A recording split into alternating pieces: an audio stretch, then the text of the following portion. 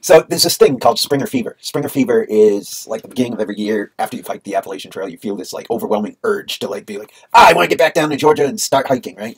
And past few years it's been really strong, but really tough on me because I know I haven't been able to. But this year, I feel like I'm closer to getting back out there, getting back out on the trail.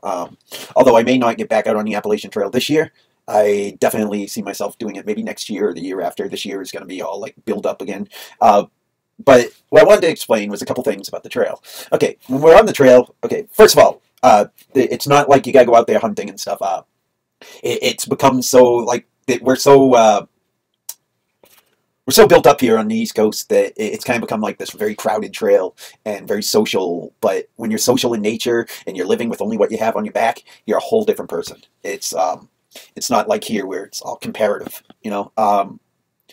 And like so, I love my beard. So like in that aspect, I'm just really excited that I'm getting this much closer. I'm building up friendships locally now with people that are like, oh, that seems interesting. Like I may want to take that up, and that's awesome. Like that's like, yeah, I can get some people out there with me. Woo! You know. And anyway, some things about the trail. Okay, it's like 2,000. I don't know what it is this year, but when I hiked it, it was 2,178 miles and 78.3.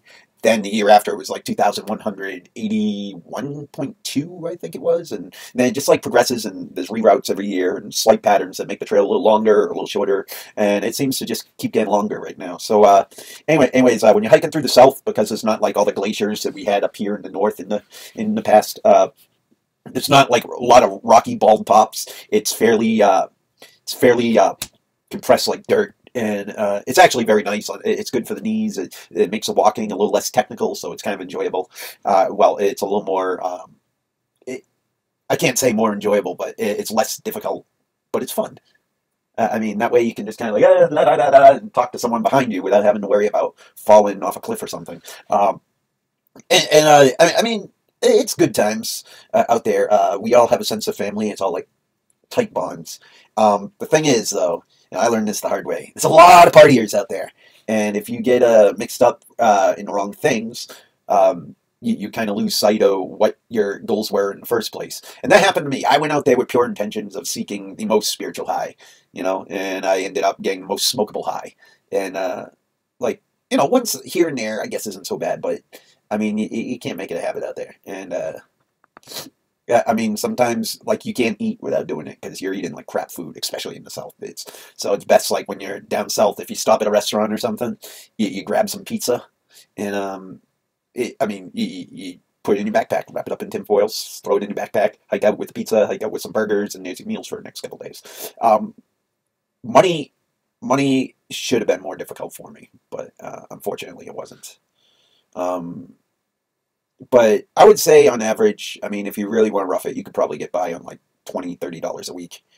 And that's stretching it. I mean, I know a guy who went out there. I'm just going to use his trail name, Lumpy. I was talking to him about food. And he's like, hey, man, I hiked this entire trail on $12 a week. And I'm like, damn. Like, I'm like, what were you eating? He was like, I ate a lot of oodles and noodles and stuff like that. I was like, oh, man, like, that's not even real, like, whatever. And, but hey, to each your own. And it sounds like really, like, it is difficult. I mean, you can get hurt anytime, especially if you're trying to travel fast, which was my mistake. So hike at a pace that you can enjoy and just like mellow out. And that's what I learned on my last hike because I made some like really tight bonds with people because I started early in the season.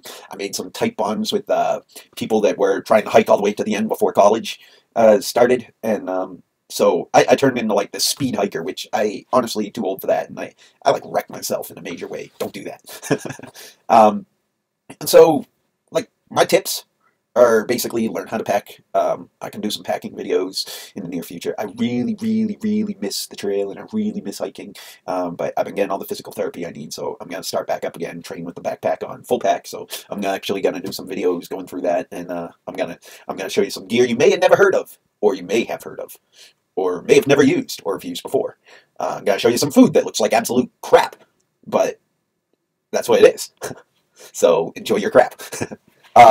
So yeah, I want to get back into this way to making these kind of videos, because I do see myself hiking again in the near future, and things are looking good. But so to all my friends out there in Hikerland, hi, and I will talk to you all later.